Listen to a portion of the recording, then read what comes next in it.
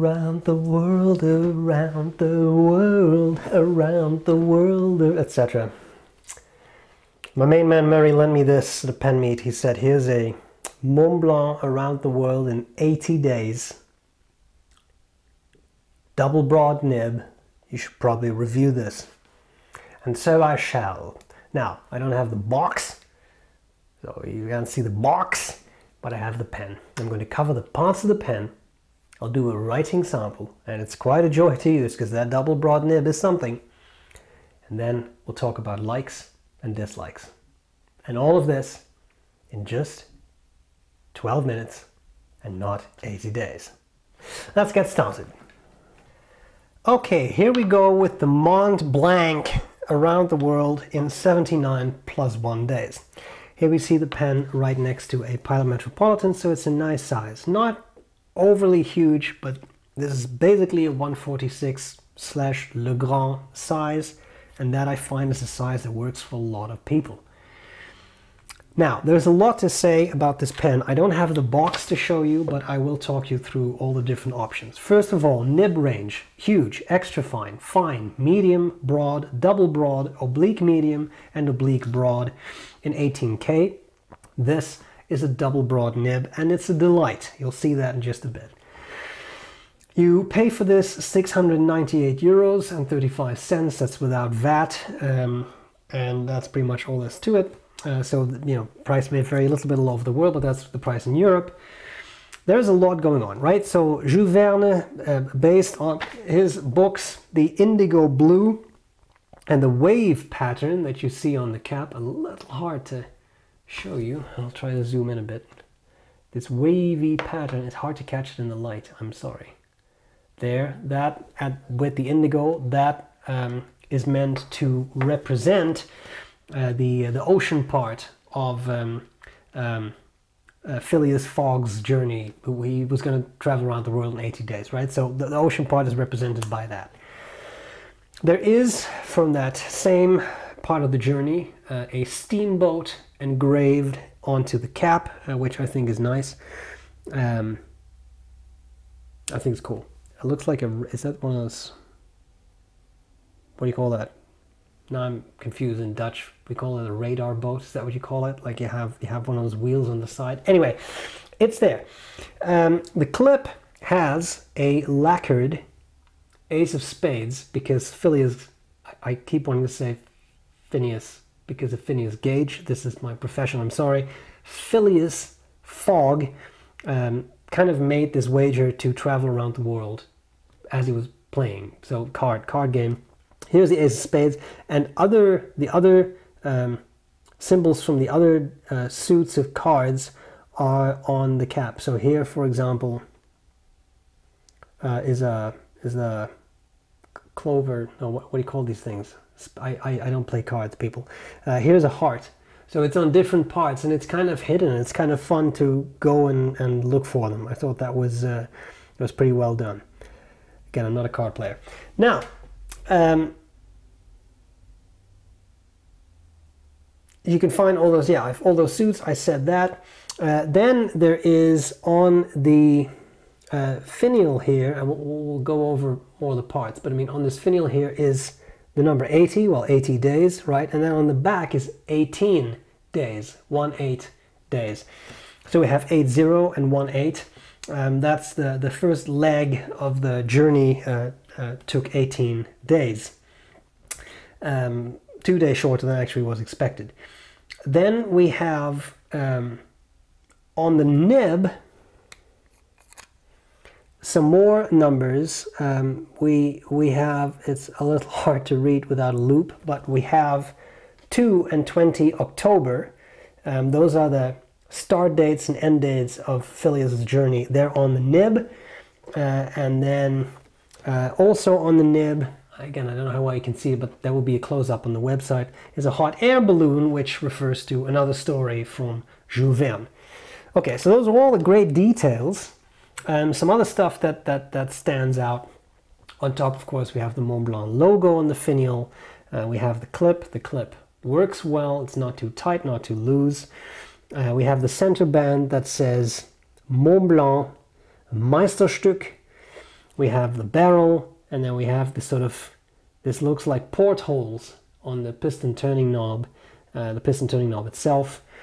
And we have, of course, the whole, like this 146 type pen. So we have the ink windows, we have the threads, the section tapers down, flares out a little bit, and we have the beautiful 4810 nib with all those little details. It also says Montblanc. Again, there will be a close-up of the nib on the website. Feed, and again, double broad nib, and I will say this one is a real pleasure to use. Now, instead of me trying to convince you that this nib is a pleasure to use, let me just show you. So here we have our paper. I'm almost done with this notebook, fortunately, because it's starting to fall apart. Here we have Montblanc, Montblancs, what the hell?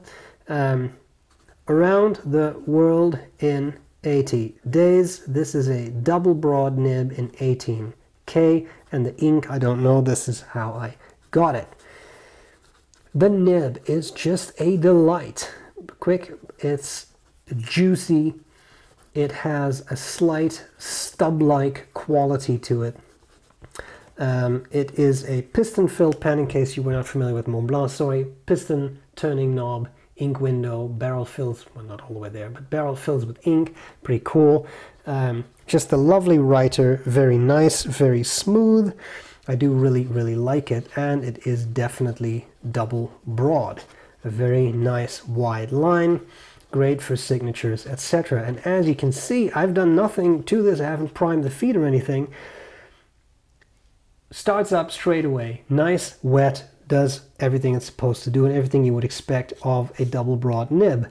Nice and wet, as very broad nibs often are. Even though they're marketed as round nibs, you do see this natural line variation. That's just because there's so much tipping material, so you tend to get a wider downstroke and a narrower side stroke. That's just the way it is. That's kind of fun though. Because you get the line variation, I wouldn't push this nib. I mean, it's not a flex nib. If you want that, get their calligraphy nib, but you do get some line variation out of it, which I do think is quite nice. For those of you who enjoy such a thing, reverse writing, often with stub-like nibs, not so successful because it's not round tipping, right? It's a bit more squarish, as you can also, pretty much with the naked eye, see that it's more squarish. Reverse writing doesn't work too well. It gets scratchy, not very pleasant. Advantage, of course, is that you can do more calligraphic things with such a nib, and that's kind of fun in its own regard. What's also a lot of fun is talking about what I like and what I don't like about this pen. Sorry for this terrible segue, but there we are. What do I like and what do I not like about the Around the World in 80 Days Montblanc? I have to say there's a lot I like about it. It has, to me, an understated elegance. The deep blue, indigo and rhodium trim, in my mind, works well together. I like that this is a pen that does not have 20 or 30 different things bolted onto it. It looks just like a 146 in a special outfit. It has nice details without being obtrusive, and I think it works.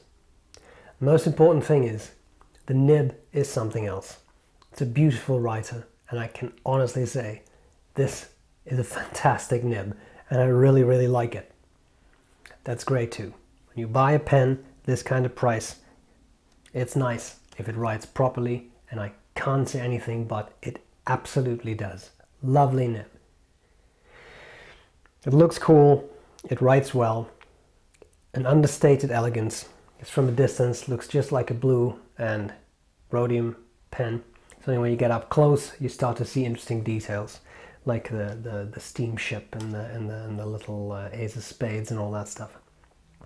I like that a lot. I like that simple elegance. Other things I don't like so much. Well, it's not cheap at 700 euros, but let's face it, it's a Montblanc. I'm surprised it's not more than that. Having said that, it has everything it's supposed to do.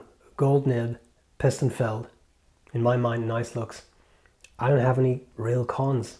It's not cheap, but you buy something and you get a fantastic writing experience. I don't know what more you could wish for. And as a result, I'm going to go with, actually find this a really nice pen. And sometimes there isn't much to complain about. So be it. I hope this was useful. A very kind thank you to Murray for lending me the pen. I really appreciate it. I hope this was useful. Let me know what you think of the pen, and I'll gladly see you later. Bye bye.